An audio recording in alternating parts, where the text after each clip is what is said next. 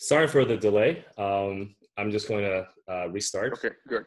We have Debadeepta Day, who is a researcher at Microsoft Research, where he is a principal researcher.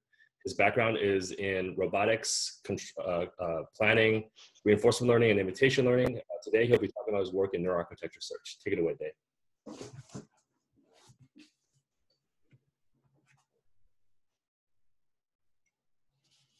Thank you very much, Isong. I'm very excited, and I think this is my first time teaching a class at Caltech, and it's remote, so I wish I could be there in person, but we will have fun, try to have fun either way.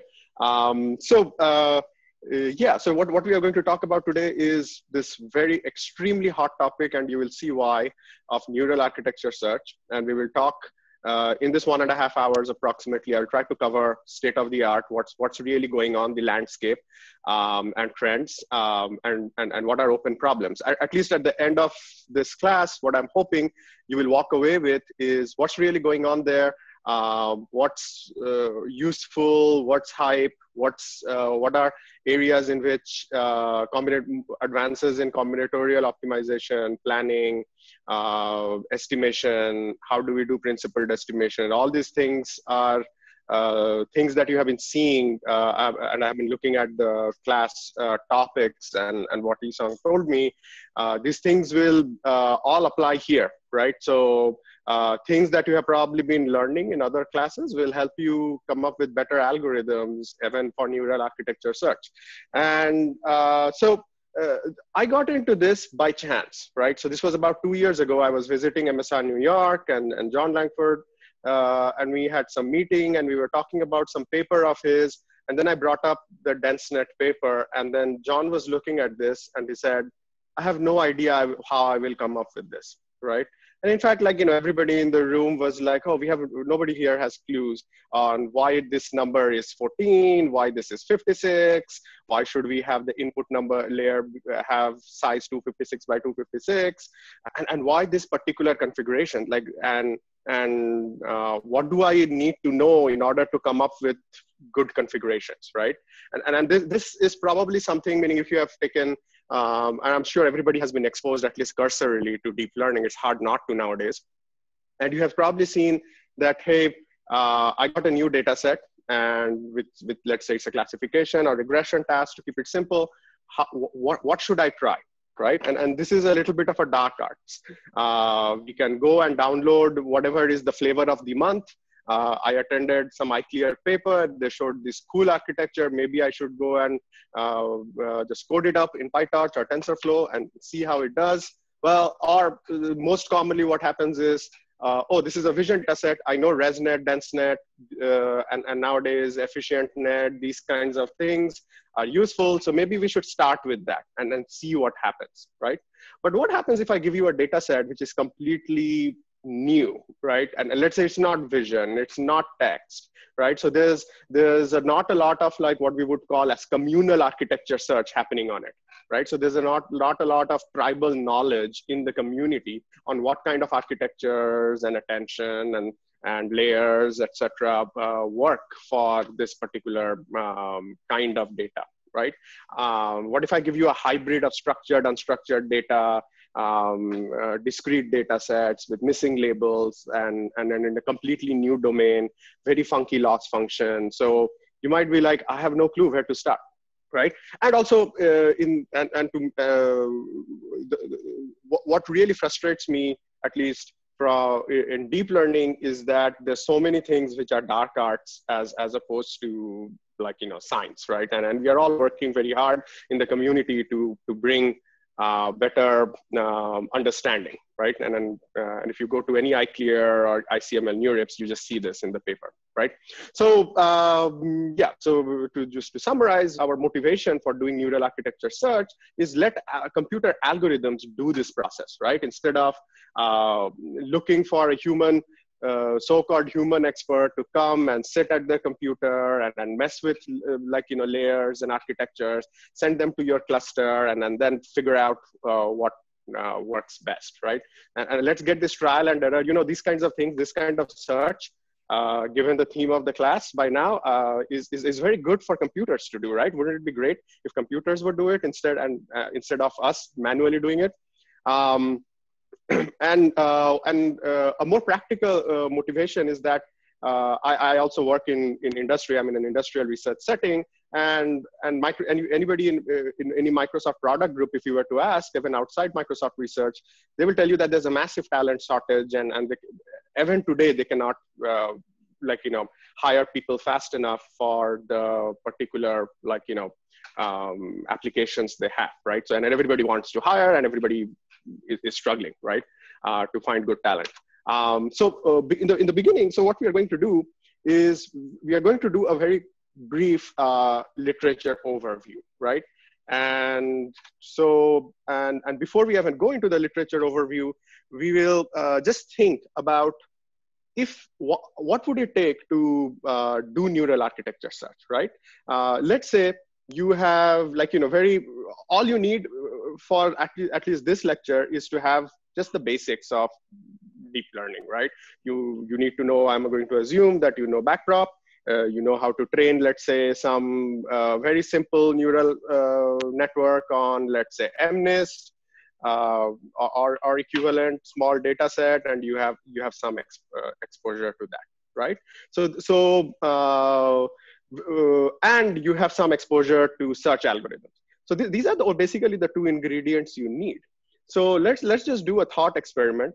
I don't know how this will work in the interface here, but let's say let's just imagine, right? I come to you and say, design an algorithm which will find a good architecture on this data set to minimize cross entropy loss, right? And let's take MNIST as an example. What is the naivest, dumbest algorithm that you can probably code up in 20 minutes look like, right? Isang, I don't know if you can ask questions or make it interactive through Zoom this way. Anyone want to raise their hands and or give an answer in chat?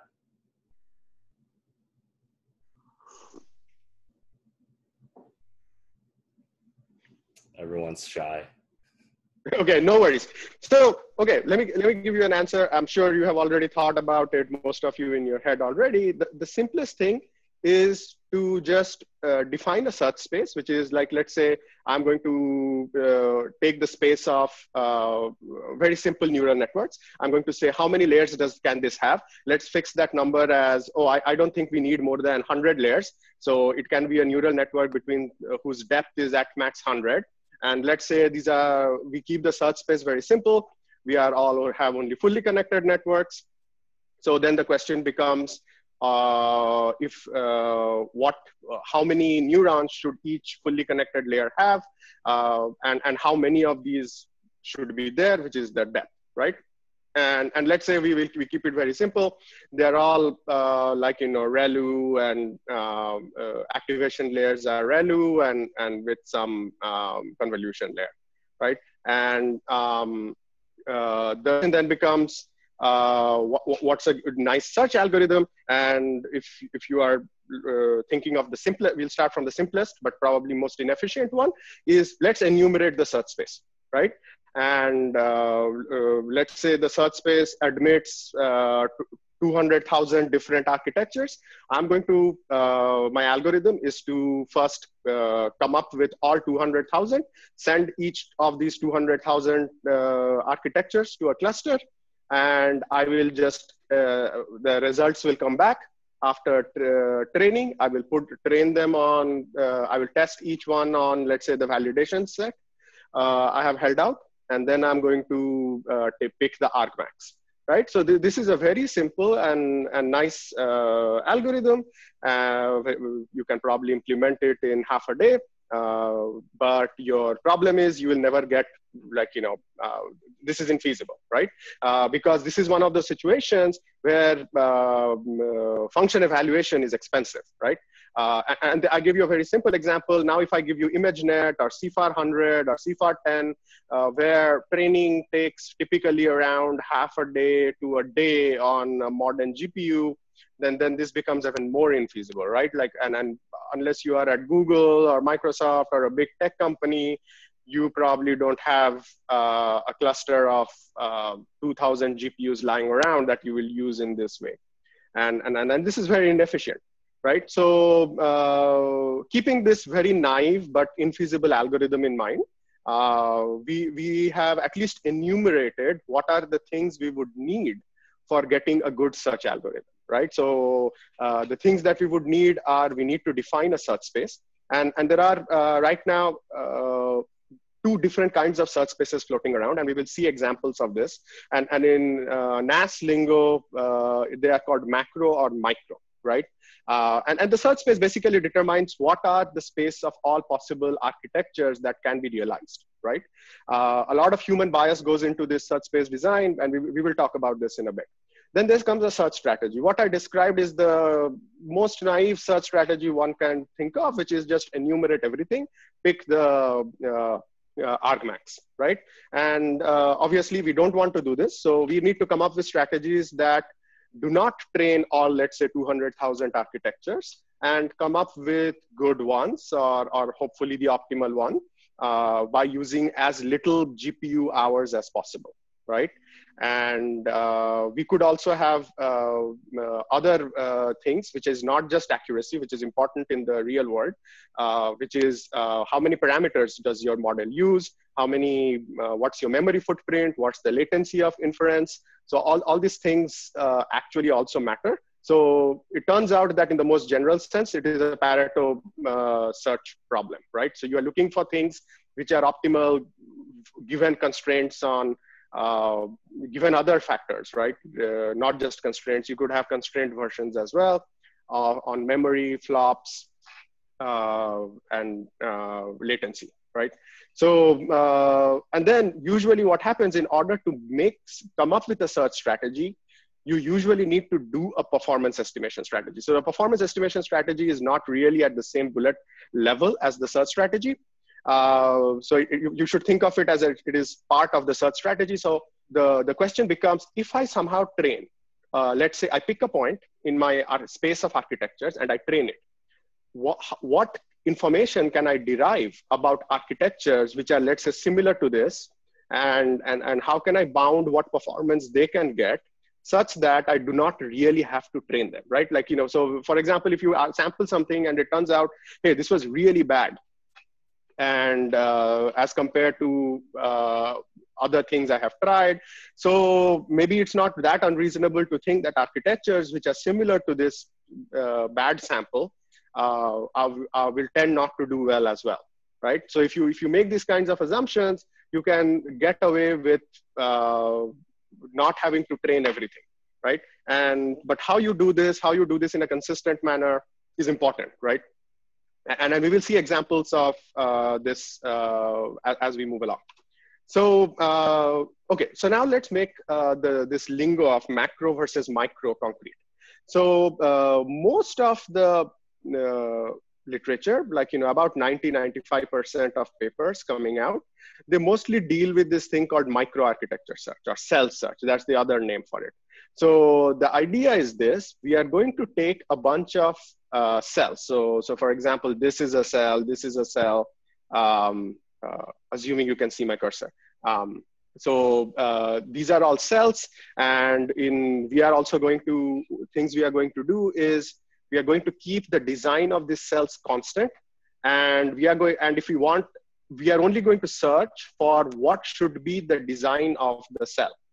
And once we come up with the design of the cell, we are going to just stack a bunch of these cells together to create a larger network. And if I want a smaller network, I stack less of these cells together. So a very popular way is to use a ResNet backbone. So where every cell is connected to every other cell behind it. You hold the design of all cells constant. So what this allows you to do is reduce the search space quite a bit, right? So if you imagine, like, you know, instead of now searching for in the space of all general possible architectures of depth 100, I'm going to search for all possible cells. And in that particular cell, once I have that particular cell, I am going to just stack 100 of them up in order to create a 100-layer architecture, or 50 of them up. So so that's cell search, cell architecture space. And this also, what happens is people have injected, and we will see examples of this later on, so much domain knowledge into this backbone that it turns out in many cases that it doesn't really matter how you design the cell, because the ResNet style backbone turns out to be really good already. And this is a point of debate on how do we move away from injecting so much human domain knowledge, which biases the search and leaves performance on the table. And we will come back to that. So obviously, so okay, now this is the easier one to explain. This is called macro. You will find far fewer papers on this, but but in the last, let's say, 2 months, it has resurged, and which is good news. And this is obviously what you would expect as when you think of architecture search. This is the most general search space, right? Like anything goes, any DAG, any computational DAG works, right? But obviously the problem is this can be very hard to search because the space is very big. It's much bigger than the cell search space because where it's much smaller because of the constraints we put in there. Okay, so I love to show this particular, so there are some brave souls. I don't know how Zoom will handle this. Okay, let me know, Isong, if you can see my browser. I cannot. I believe you've only shared your PowerPoint slides. Oh, okay, I can share, new share. I can share the browser. Okay. Okay, I got it. Okay, so there's this very nice website. Yep. You can see this? Yeah. Okay, so there's this very nice website. And if you are interested in doing architecture search as your research, then this should be handy. This is maintained by Marius Lindauer and Frank Hutter and the entire group in Freiburg. So so what they do is they scour all possible conferences. I don't know how they do that, how anybody has any time at all, and put up all papers that they can find on this particular website, right? And my reason I'm trying to show you this is the following, right? So okay, take a look at the ones in bold are published at some peer-reviewed conference. Ones in not bold are usually just on archive right now and have not been peer-reviewed, right? So what they just do everything. So look at the date. So right now this is 2020. We are in May 19th, so we are not even halfway through. And let's count the number of page downs. So 1, 2, 3, 4, 5, 6, 7. Okay, after 7 page downs, we are reaching 2019. So let's look at 2019. 2, 3, 4, 5, 6, 7, 8, 9, 10, 11, 12, 13, 14, 15, 16, 17.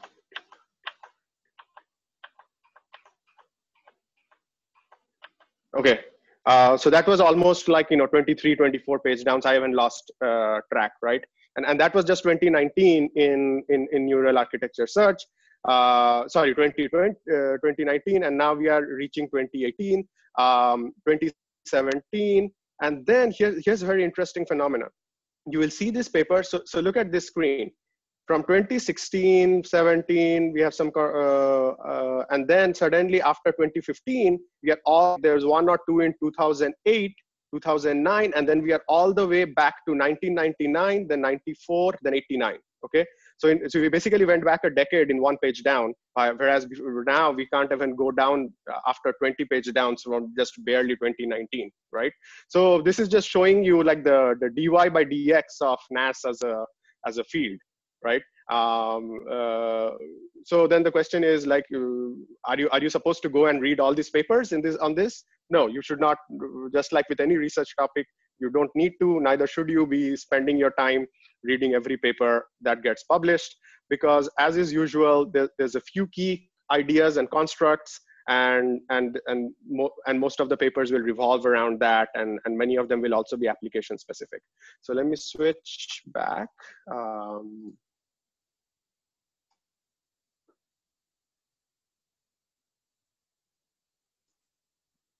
Okay, and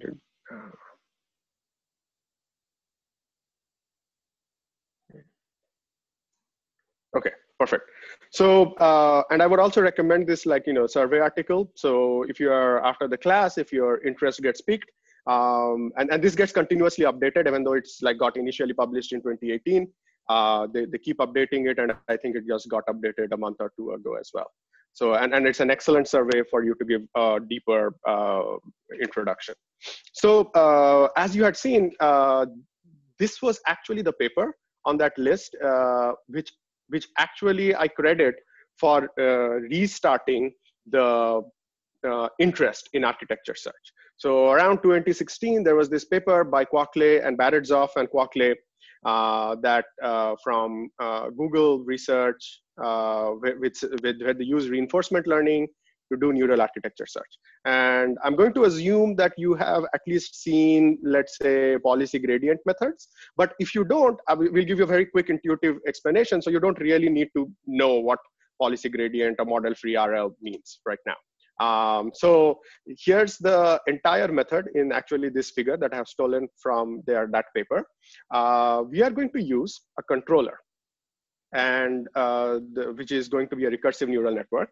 And what this controller does is when it unrolls, it samples parameters of a neural network architecture, right? So when it unrolls, it will say, the first unroll, it will predict the number of layers I should have.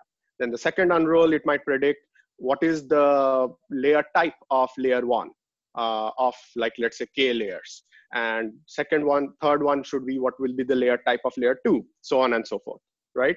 And it may also predict some hyperparameters which are layer specific, that, oh, if I predicted that the first layer should be a convolutional layer, then the second unroll will say the number we will interpret, the second unroll's prediction we will interpret, let's say, as the stride, right? Like, should it be a two stride of two, stride of one, so on and so forth, right? So when the controller unrolls for some steps, the resulting sequence of numbers encodes an architecture design. So so when I sample from the controller, which basically means I give the controller, make the controller output, make a prediction. I take this architecture that pops out and I send it to my cluster. And if I'm at Google, I have thousands and thousands of GPUs. So this is not a problem, right? So I go and I send it to my cluster. And this, what we are calling as the child network, is this architecture we sampled from the controller. It goes, it trains on, let's say, MNIST or CFAR10 or ImageNet, and it gets some accuracy R, right? And which we are going to interpret as the reward. The higher the accuracy, the higher the reward R. And this reward gets fed back to the controller, right? And we update the controller.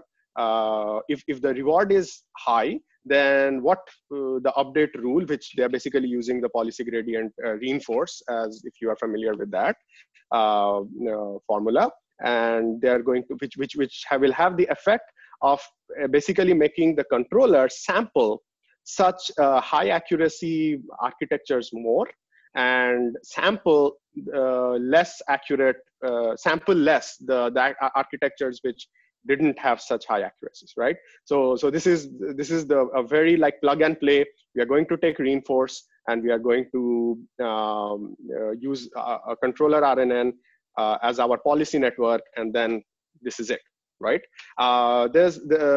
Notice one thing, this is a one-step procedure that if you're familiar with reinforcement learning or sequential decision making, you will immediately notice that this is one step. In the horizon is one, right? Like controller outputs something, we evaluate it. Evaluation is expensive because evaluation involves a training procedure of a neural network on a data set, and the output is a scalar reward. We don't need to take a sequence of actions. We just need to take one action, which is sample the architecture, evaluate, and return. So everybody when this paper came out, everybody in the RL and the deep learning community started scratching their heads as to why we should use policy gradients for doing this when, like, this is one step. And secondly, if you are familiar with policy gradients, there's also stochasticity involved. So anywho, but that's just what they chose to do, right? And to give you a little, so this is an example of the controller unrolling. to sample the parameters which define an architecture. So it can be, I sampled a convolutional layer, then I sampled number of filters it should have, filter height, width, stride, so on and so forth, right? And as I unroll this, it just tells me what the parameters are, and then I feed it to the controller network. Okay, so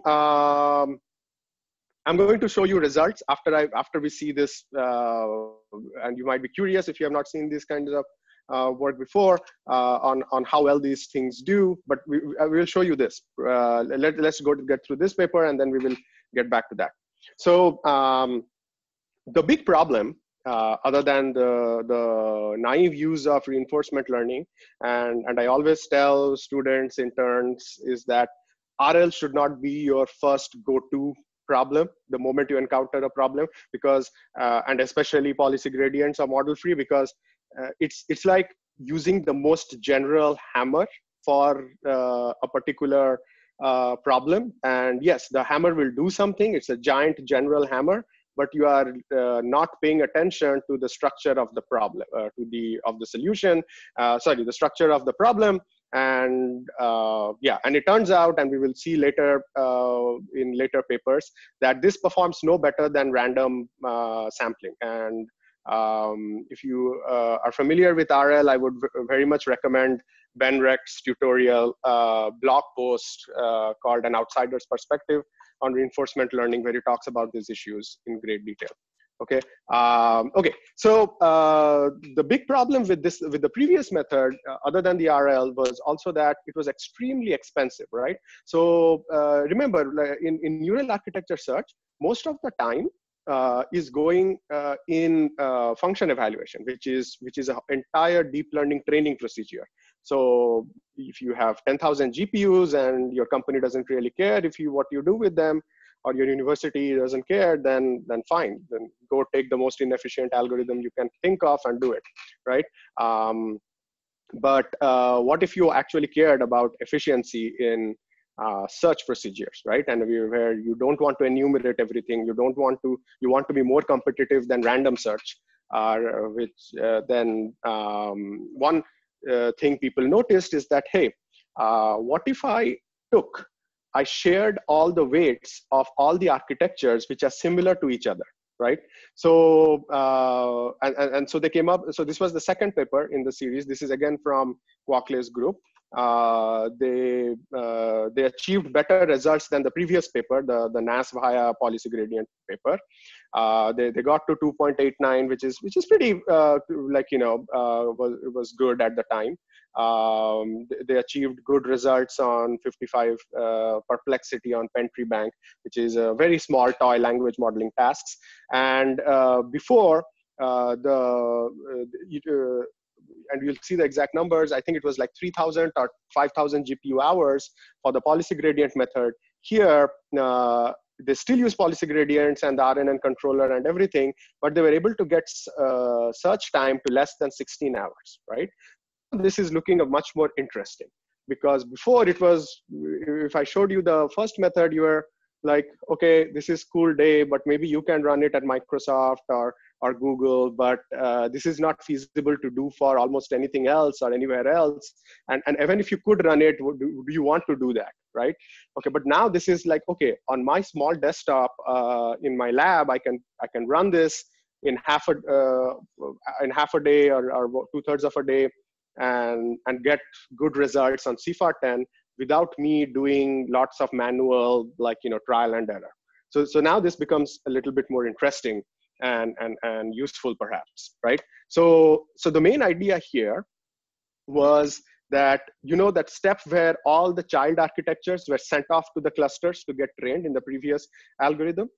Instead of that, what we are going to do is we are going to co-locate on the same GPU architecture samples which are very similar to each other and share a lot of the edges. So for example, in this, for didactic purposes, so let's say I have this very small super graph from which samples an architecture has been sampled. And the super graph has these 6 nodes in the graph. And let's say the one with the red arrows is one graph, right? One subgraph that the RNN sampled. And then let's say I sampled another graph which looks almost the RNN happened to sample, which looks almost the same. Like it has this red arrow from 1 to 2, 2 to 3, but instead of going from 4 to 5, it goes from 3 to 6, right? What the ENAS then did is said, we are going to put this on the same GPU, and we are going to hold the edges which are common between the two architectures. We are going to share the weights between the two graphs, which means that if I do one forward prop and one back prop, I get the gradients across both architectures by doing just one forward prop and one back prop, right? And this was the big insight or the big design change that allowed them to come from something which is wildly impractical to something which looks useful. Hey, Dave? Yeah. Is there any relationship between this and dropout? Dropout. Well, okay, so there's a little bit of a relationship, and again, there's no theory that I can point to here directly. So the thing that I was going to say is that you might find that it is very barbaric, right? So imagine I have two architectures in which 1 to 2 is common, this edge is common. I am holding that weight constant. I'm sharing that weight between the two architectures, which means that the weight W doesn't get to, let's say, specialize to either of the architectures, right? It has to, in some way, work for both architectures. Now, you might think that, okay, will this even work? Yeah, it works, and they show that it works in terms of performance. And the problem, the conjecture is that W has a multitask effect, right? Like W now has to work not just for architecture A, but it also has to have reasonable values for architecture B. And the hope is that this is still okay to do because of regularization, right? So it's related, I guess, to dropout in the way that dropout induces some regularization, and weight sharing here is also giving you some regularization in the learning process, right? There actually has been, and I can send you the links afterwards, good insight into how weight sharing helps and hurts in general in neural architecture search. And I think we might see a little bit of that later if we get to that. But hope that answers it for now.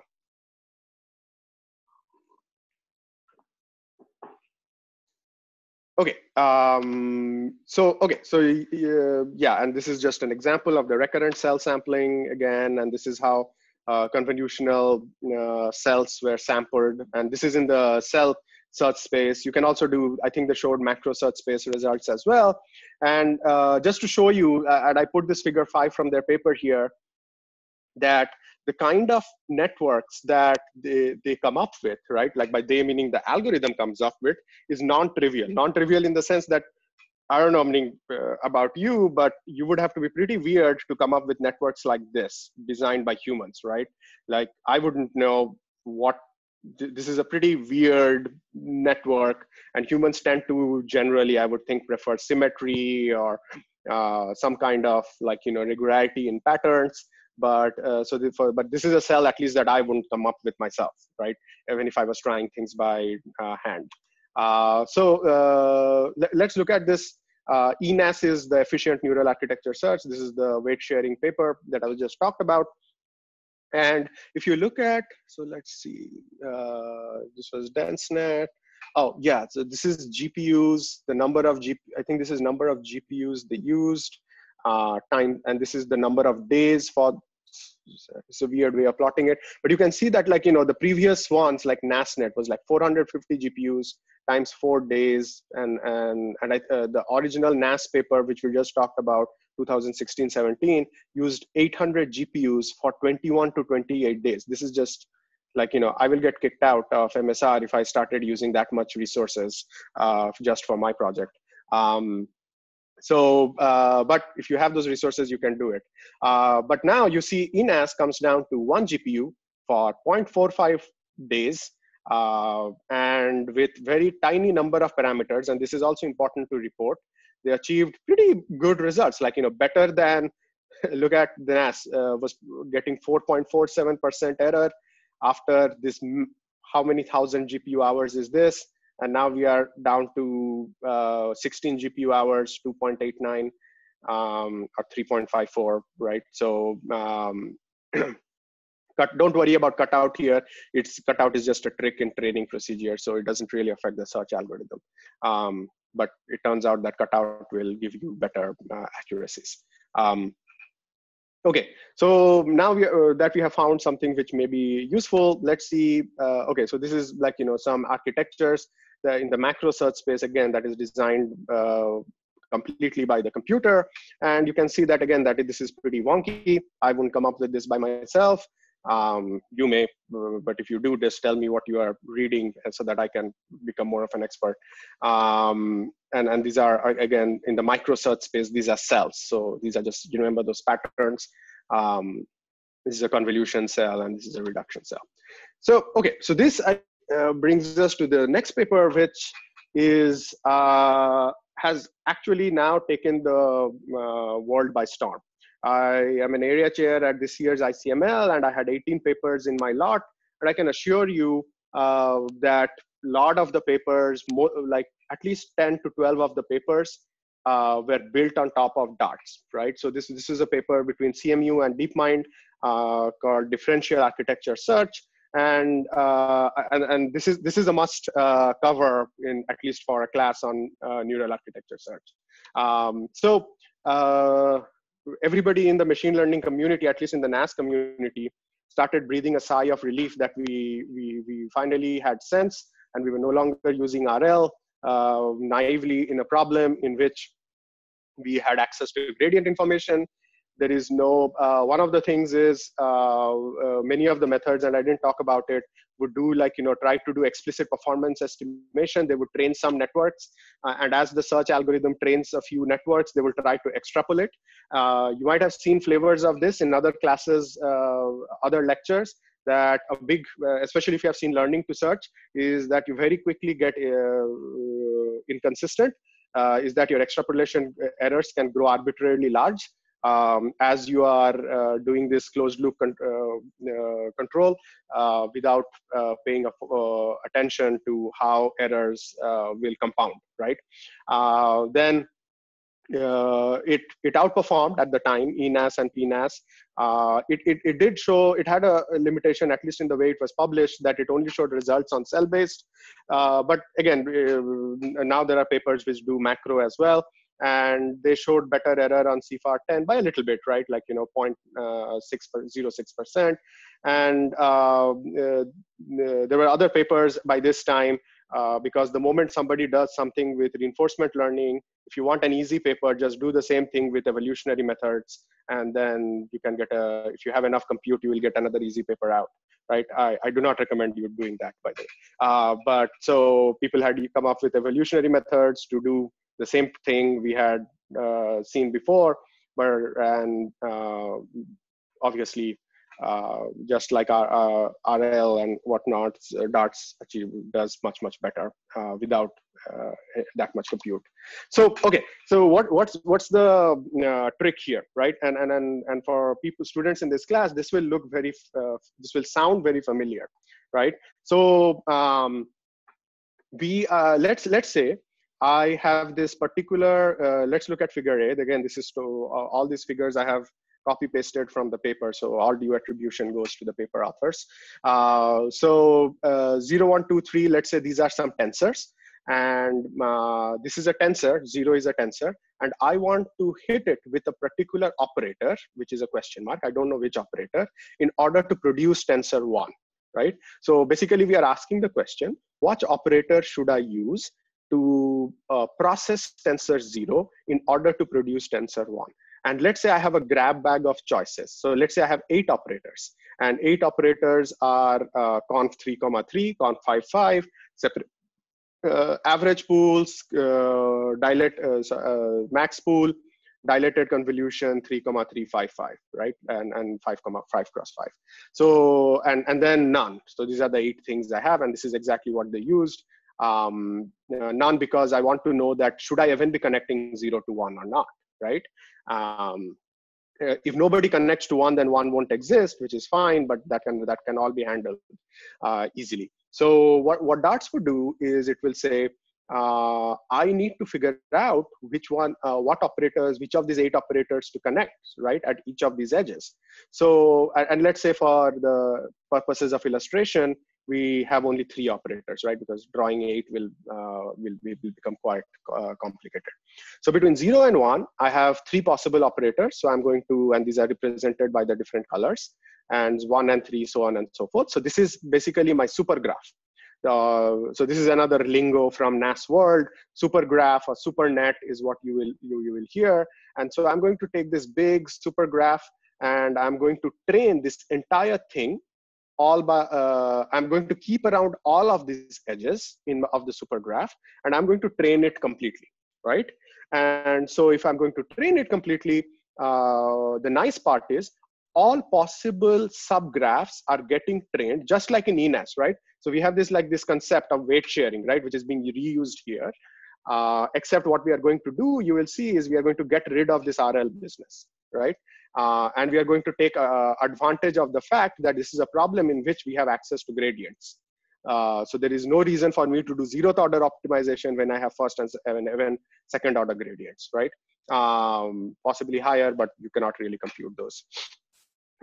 So from 0 to 1, I have this. I have all these operators lying around in the super graph. I'm going to keep them all, and I'm going to train.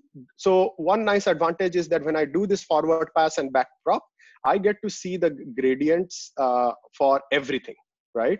And I get to update again everything, all the operators and their weights. So if some operators have weights, and some operators don't have weights, right? So average pool, max pool, they don't have any parameters. They are parameterless operations. Whereas conf 3,3 has parameters, right? So this is something to keep in mind, will come useful later. So, and I'm going to hand wave the details of the optimization in this slide. But what we are going to do is we are going to put some weights over each of these operator types. So there will be, and let's call them alphas. Right, so there is alpha 1, alpha 2, alpha 3, alpha 4, alpha 5, alpha 6, so on and so forth. So there are a bunch of alphas. And I do some optimization such that I also look at what the values the alphas are taking, right? And as the some dominate other alphas, then it means that I have this. So if you look at figure C, then what kind of architecture I should be looking at evolves from this alphas, right? So if you think about it, what we are doing is we are doing a continuous relaxation of a discrete optimization problem.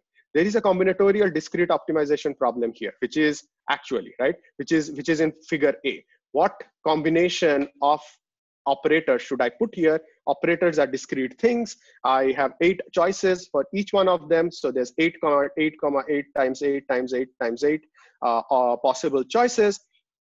I can obviously do the naive thing, which is enumerate all of them. This is going to be infeasible. I don't want to do RL. I want to take advantage of gradient information.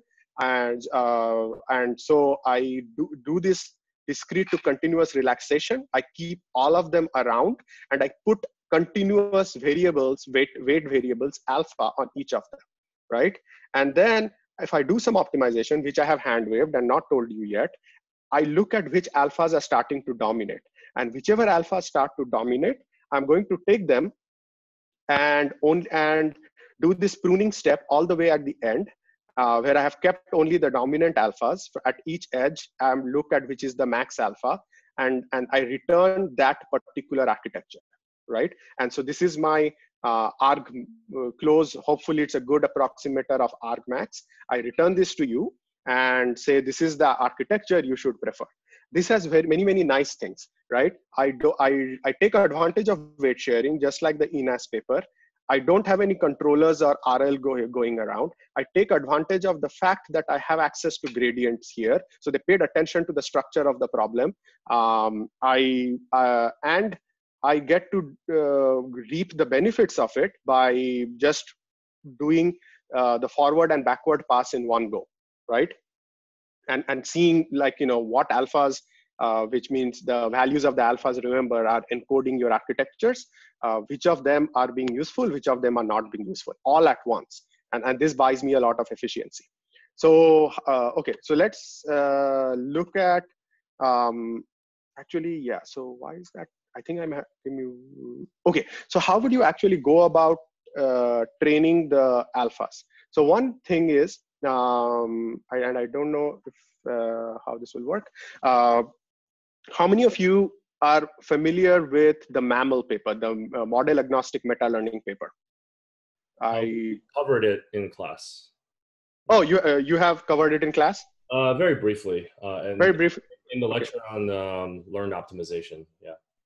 Okay, so there's very good news. You don't need to know anything more. This is exactly MAML. So if you remember MAML, you would have come across this term bi-level optimization. So if you remember how in MAML there was an outer loop and an inner loop, and the outer loop encoded like hey, what is my parameters that will such that if I optimize this, it will give me an initialization theta. Which if I were to optimize on the inner loop task would result in good performance on the downstream task. This is exactly that. This is exactly bi-level optimization applied to neural architecture search. There is absolutely no difference in the math here. So the alphas are what your outer loop is. The inner loop is what you are when you are doing the training. So just like in MAML, you are asking the question, via the semantics of bi-level optimization. Hey, bi-level optimization, give me an alpha, which is a setting of these alphas, which are the weights, such that if I were to train this, let's say sampled, not sampled, the argmax values of alpha, the architecture that it encodes on my downstream task, which is, let's say, the validation set of or the meta test set in MAML lingo, I get good performance. Sorry, the meta training set. And then because it mimics what will happen at meta test time. So so this is so now you are seeing that, like, how the ideas are the same. This is again a search algorithm, the search problem, but the basic principles are not that different from what you are doing. Yeah, go ahead. Yeah. So one concern, I don't know how much of a concern, is that you can get stuck in some pretty weird local optima if you're not doing any sampling at all. If you're not doing what? Any sampling at all. Oh, yes. So this is very good. So last night, I updated, I'm going to skip this for now, the slides to have an entire section called darts problems. Okay, which you should read as bi-level optimization problems, really. And I was wondering if the same problems happen when people do bi-level optimization for supervised learning, RL, imitation learning, etc. I'm going to go and look at some papers today, hopefully. But okay, so one of the problems is, as you all know, bi-level optimization in the most general setting is NP hard, and you are going to get stuck in some local minima. One problem that happens, which is domain specific, and this is just paper that came out at last month's IClear, is people found that if you train darts too long, like so darts had this magic parameter setting of 50 epochs, right? For where 50 epochs for both the outer loop and the inner loop. And so once it was done, people extended it to 100, 150 and just ran it to see what happens. And they found that very quickly, darts would pick, or bi-level optimization would pick very degenerate cells. Right, so skip connect is basically in Dart's world that is identity, right? So just think of, like, the identity connection, and that's what skip connect encodes. So they found that, like, so this is a cell which doesn't need to exist because it is just a bunch of, all of them are identity connections. So and yeah, this is different search spaces, so forget the details about the search spaces, but invariably this problem exists. And one of the big reasons they found for this is there's this bi-level optimization approximation step, which is this step, this particular step in step D, right? I have this remember, we have made this relaxation. So we have gone from the actual discrete combinatorial optimization problem to the continuous approximation. And then we are doing it via this NP-hard procedure, NP-hard problem. We are solving it approximately via bilevel. And then we do this hard discretization step, right? So I have all these like continuous values of alpha, and then I make this like big, large discretization step. And this yields a big problem when you have, well, there are lots of sources of these problems. One problem is that some of these parameters have gradients, are parameterless, like skip connect, max pool, average pool. They will get, because they don't need to be trained, the gradient values that flows back through them tends to be much higher in average norm, right, than the ones which are like, you know, convolution operators and whatnot, separable con, dilated con. So so there's this discrepancy in the feedback, which here is domain specific, because they are not similar. But I guess you could have this in mammal as well, is if you imagine you had a retinue of, if you had a sampling of tasks where some tasks were easier than others. So the bilevel optimizer will get biased to solving the easier tasks faster. So, and I'm guessing that the same problems would exhibit there. So yeah, I'll be curious to find out if somebody has experience with that in mammal world as well. But yeah, coming back to here, you will get this skip connect ish problems, because the problem is that they don't have parameters. They will get gradient values which are higher. So the alphas on them will start becoming higher quickly, right, compared to others. So if you continue training, then the alphas on them will start dominating. So when you do the discretization step, those the alphas corresponding to skip connect are almost always the highest, right? So various fixes have been proposed, like we are going to do operator level dropout. Then another fix that people have found is, so this is the problem. This is the fixes that came out from Frank Hutter's group, where they found that when you start in bilevel optimization, if you train too long, the validation error at meta test time, right? Remember, you are taking the alpha, you are testing, you are simulating test time in by creating this, like, you know, validation set on which you do meta test. Meta training test procedure. They found that, like, you know, it very quickly overfits to that and gets into minimas which are very sharp and narrow. And this is well known in deep learning, that a minima which is sharp and narrow won't generalize well, right? Because the moment you that discretization step happens, you are going to make a big approximation jump. So if you are in a sharp minima with all the alphas present, if you pick only the max alphas, it is probably going to shift you a little bit, which means that your error on the error landscape, you will jump very high, right? So so this is what is happening, is that validation error of search model goes down, but the test error of the architecture goes up, right? And they found that this is very highly correlated to the eigenvalue of the Hessian of the alphas, right? So if I take the Hessian matrix and look at its dominant eigenvalue, so this is basically telling you curvature, right? So giving you a proxy for how curved the loss landscape is with respect to your architecture parameters. So alphas are the architecture parameters, not the actual weights of the. So across architectures, if you are in a very bad sharp minima, you are going to get this generalization error when you do that discretization step, right?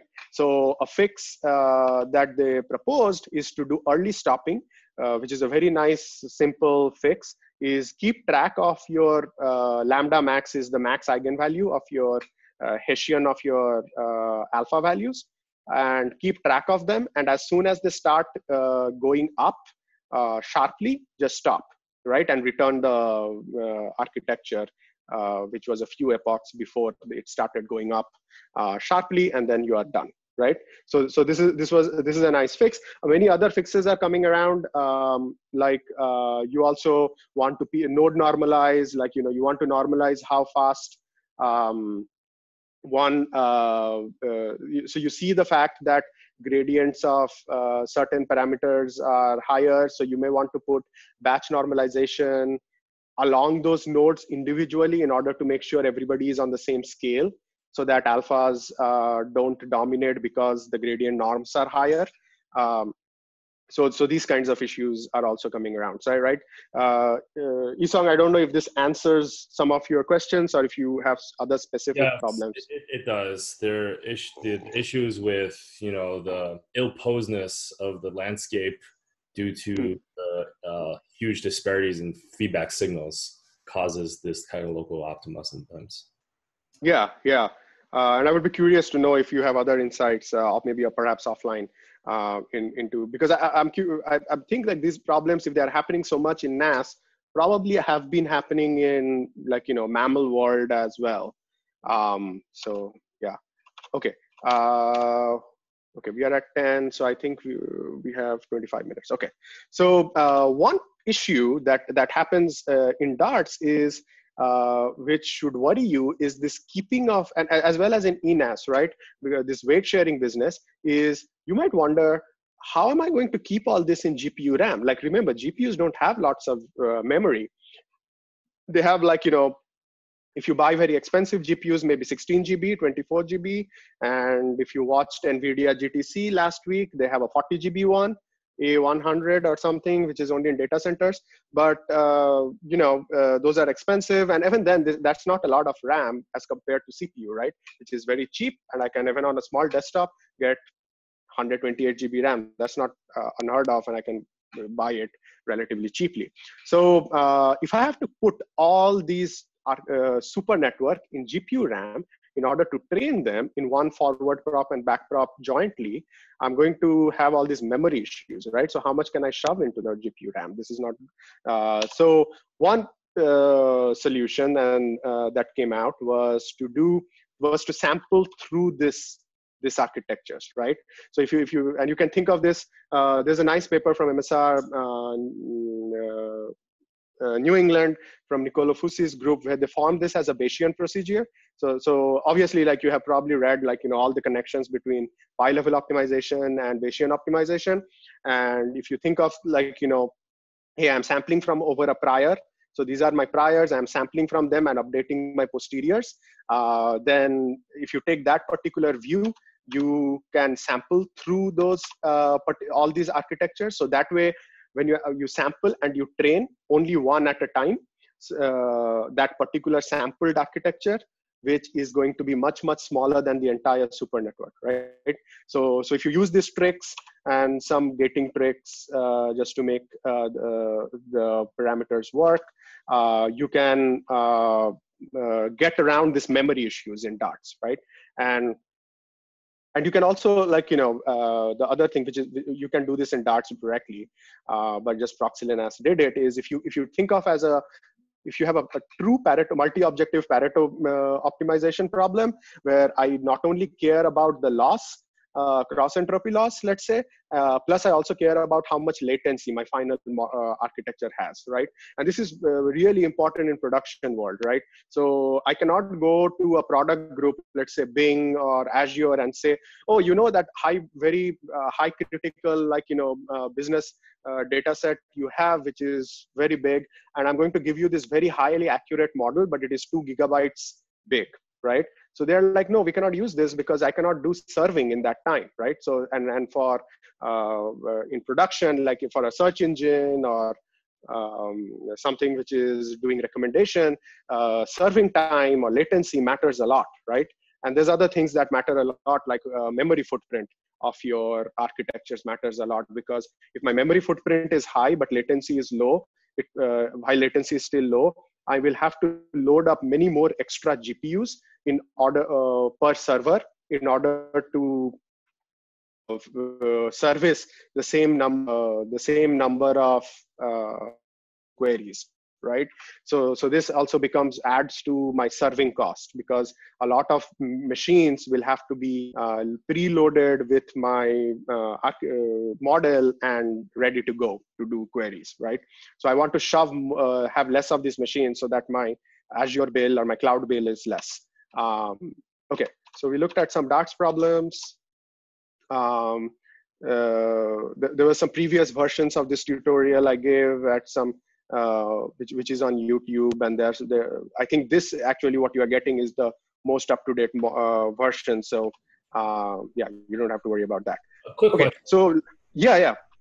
So are there any things that people care about that is hard to make differentiable or have a differentiable approximation of,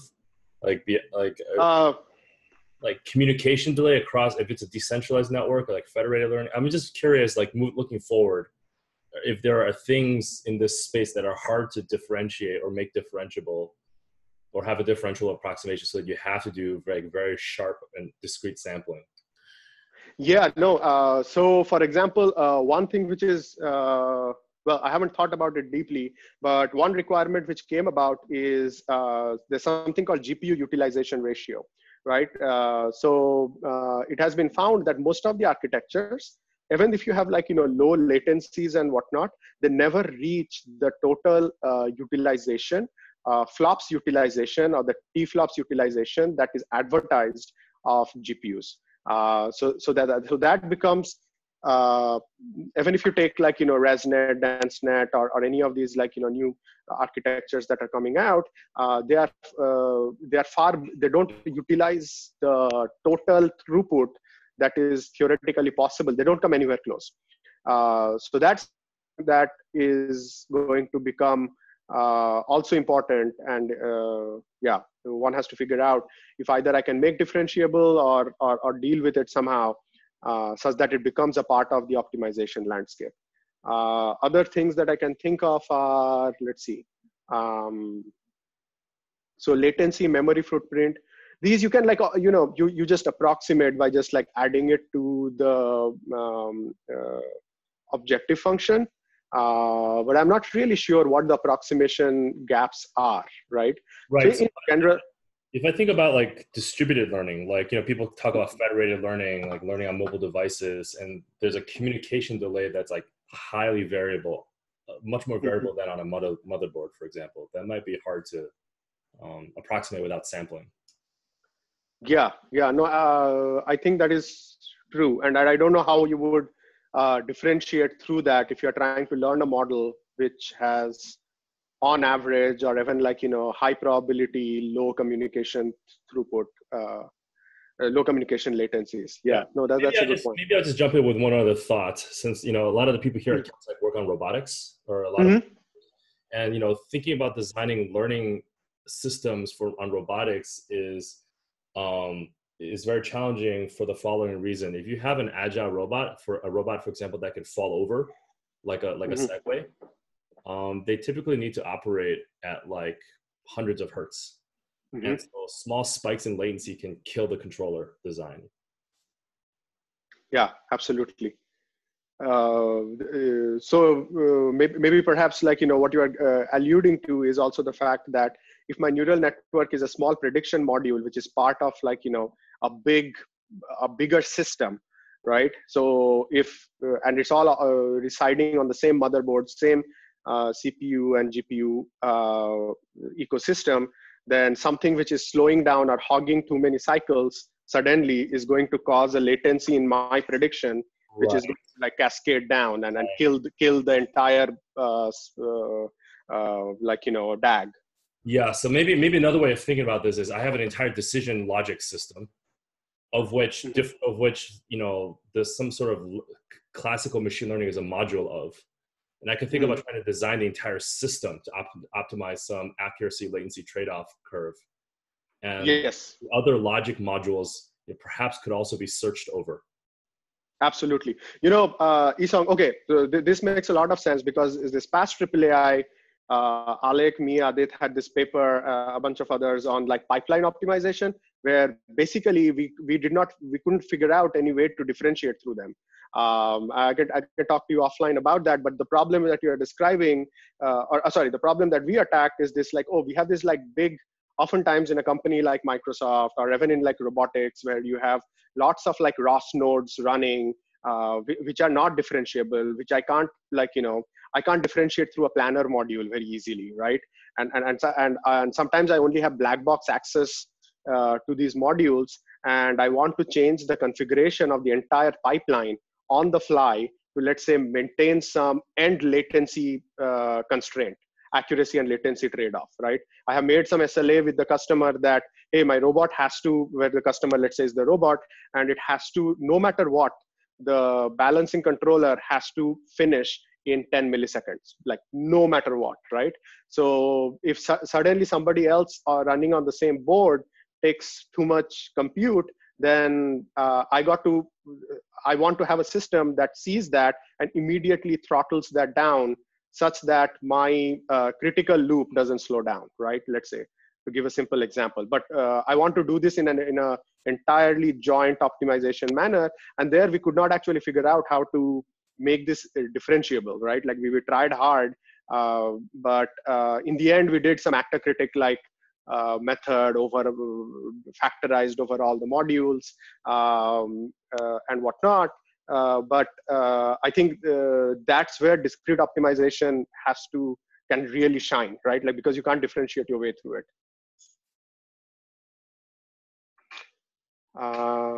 Okay. So I have, let's see, 15 minutes. So, okay. So I'm going to very quickly give an overview of one paper. So again, this is like, as I showed you that website in the beginning of class, lots and lots of papers coming out. So we had our horse in the race too.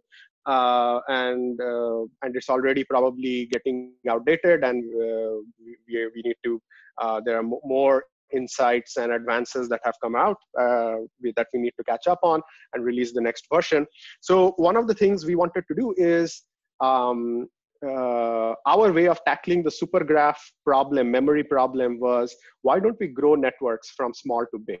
Instead of taking the entire big chunk and of the supergraph and trying to either sample from it or train it jointly using weight sharing, whether you use bi-level optimization or RL or evolutionary methods, what if we were to grow from small to big?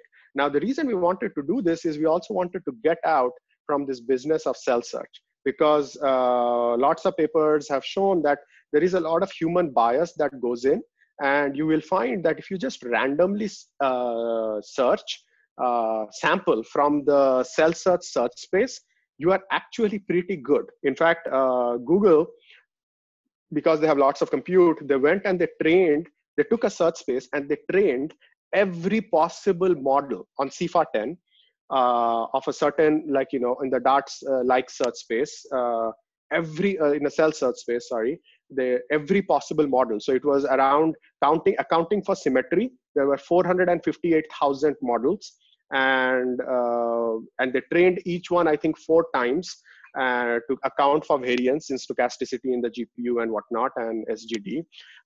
So they came up with 1.8 million different models. And so then they could plot the entire landscape.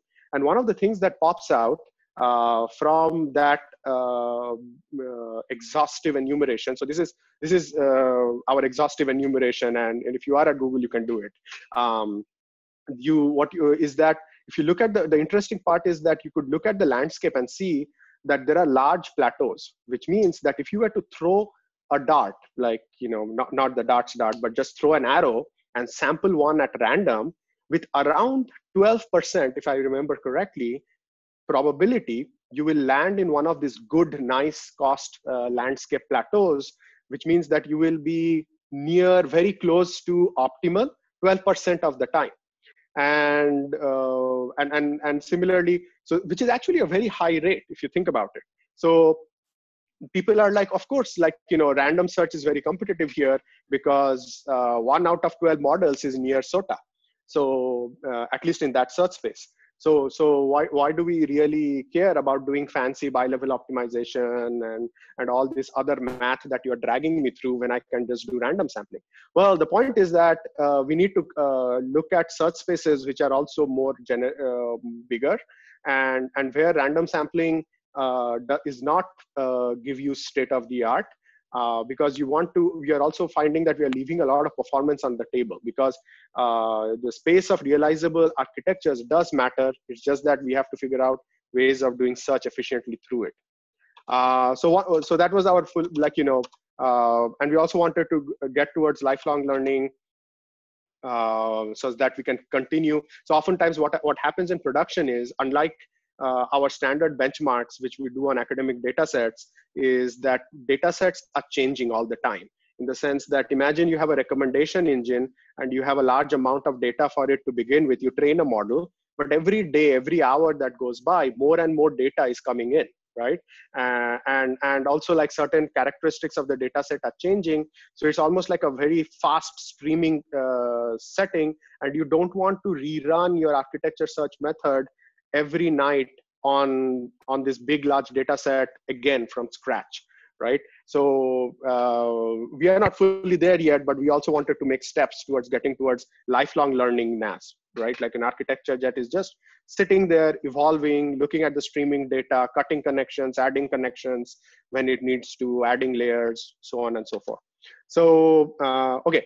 So one of the things is, perhaps we were biased because we were doing a lot of research on feature selection, or we were familiar with feature selection, submodular optimization, etc., and gradient boosting. So we looked at, like, what if we just treat this entire NAS problem as a feature selection problem, right? Layers are features and activations. So we are just, and we know there's rich literature there. So what if we, like, just copy pasted methods from feature selection and gradient boosting, right? So on the flight back from New York, I found this paper, which was one of the earliest papers, if you remember, in that list, from Scott Fahlman and Christian Libert from CMU, which is earliest papers on NAS, right? It's called Cascade Correlation Learning Architecture. So this is an example of doing forward search, right? So what happens here, and this paper was actually almost typewritten. So I don't know how the diagrams were made, which is, so if you have some inputs, you're going to look at what are the hidden, there are no hidden units, and you have some output layers, and it gets some outputs, right? And let's say now you think about, there are some hidden units, and you're going to look at, like, whether I should add another where did my cursor go? Whether I should add another hidden unit such that it will lower my, let's say, error, right? Like, and the conjecture that Scott Fahlman and Christian Libert worked out of is that if I can somehow have a hidden, a shadow unit such that it hangs out on the side, but I see that it looks at the loss, and it sees that its error is highly correlated, right? With its activations are highly correlated with the activations that are going out from the last layer, and which means that if there is currently are highly correlated with the gradients going out to the last layer, which means that they are correlated with the error signal. I can just add this and negate the sign. It will lower the error drastically, right? So the whole thesis is that I'm going to look for hidden units. I'm going to somehow evaluate them without adding them to the architecture, which means I'm not going to interrupt the forward flow and backward flow, but I'm going to evaluate a large number of candidate layers or neurons, which are sitting on the side. I haven't told you exactly how to accomplish that yet, but if I could, the right thing to do is to pick the one which is most correlated with the error signal, because the hope is that if I add them with a negated sign, it will get rid of the error, right? So it's almost like residual learning. I can get to lower the error by just looking at what is the most correlated units and add them to the architecture, where now they get to affect the flow of gradients.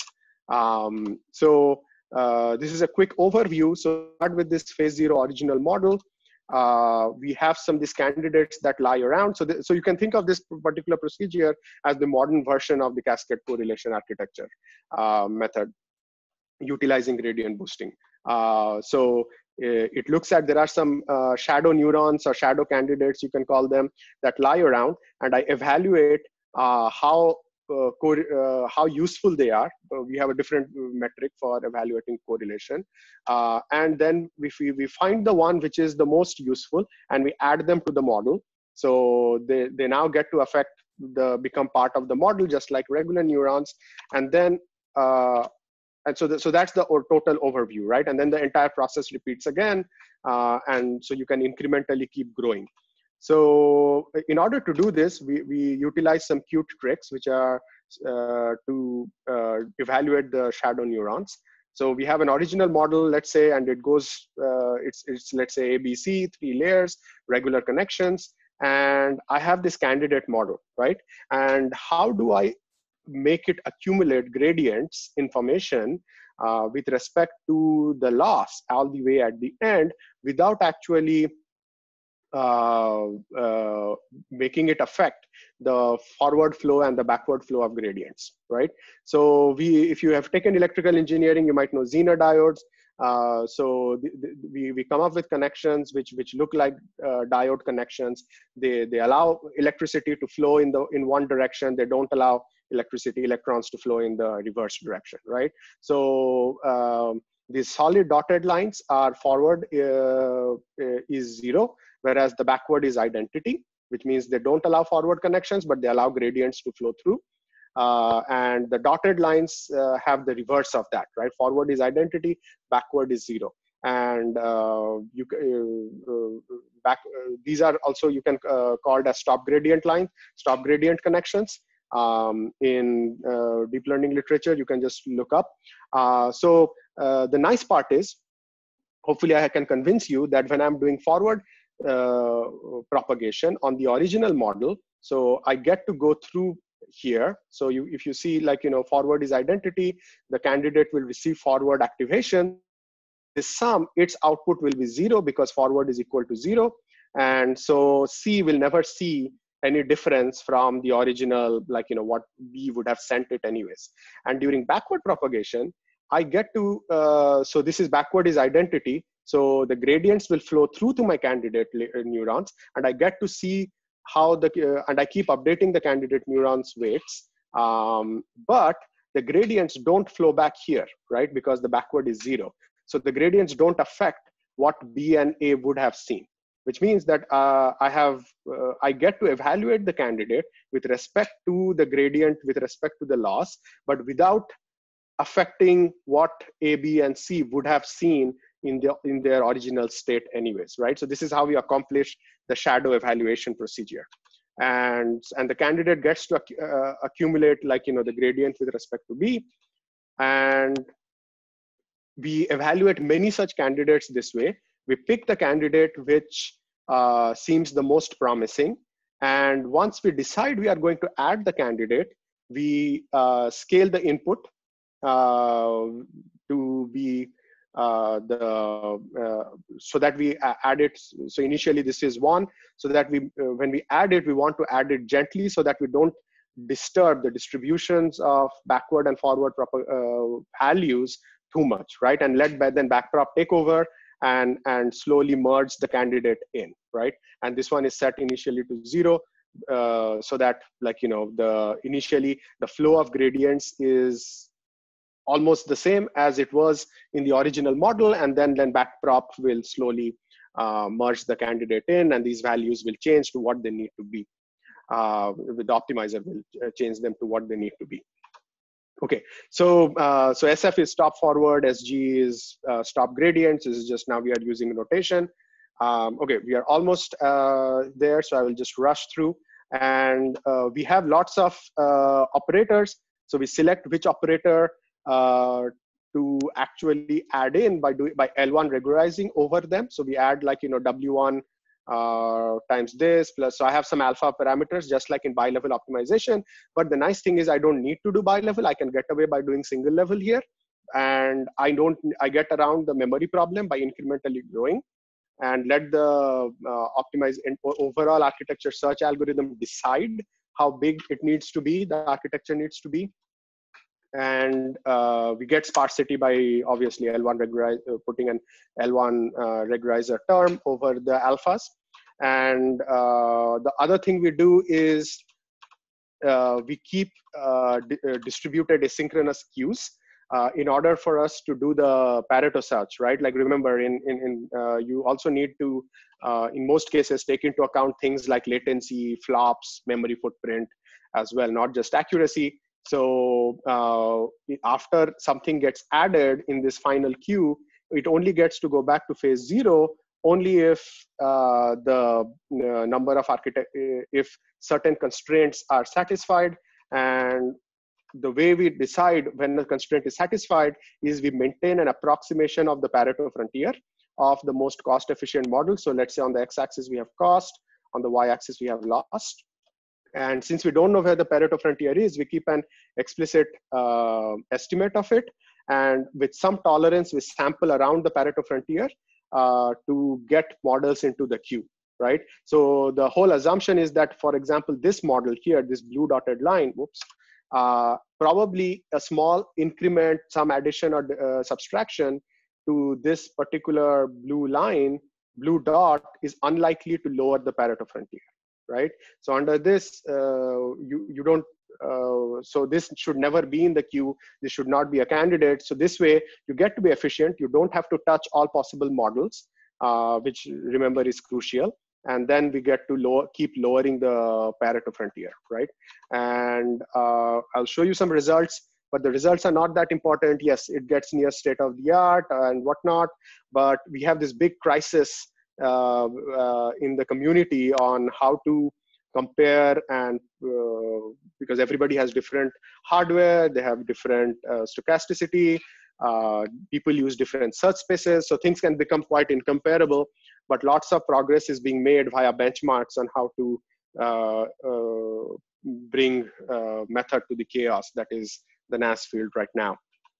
Yeah, so in cell search and in macro search, I think on record, it might have changed by now in the 3-4 months.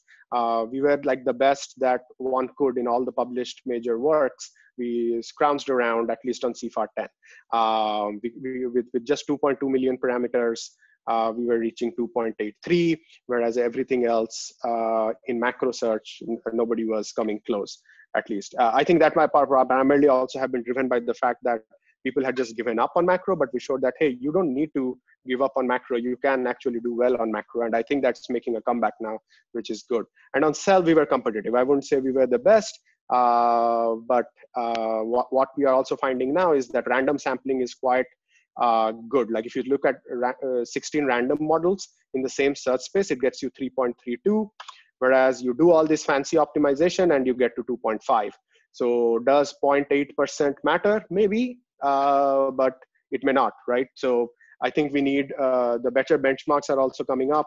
So where this gap will be much bigger, and it come in terms of search space design.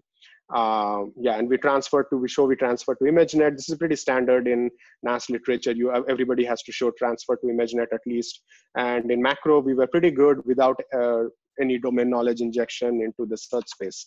Language modeling, the Pentry Bank, we strongly advocated the community not to use Pentry Bank because random search is actually really good, at least on that data set. Is AutoML solved? Far from it. So there's lots of research that needs to be done. One of the things I didn't even talk about in this lecture is hyperparameters. In the whole talk, notice I assumed that there is a magic training procedure that is adequate for training any architecture you come up with, but obviously that's not true.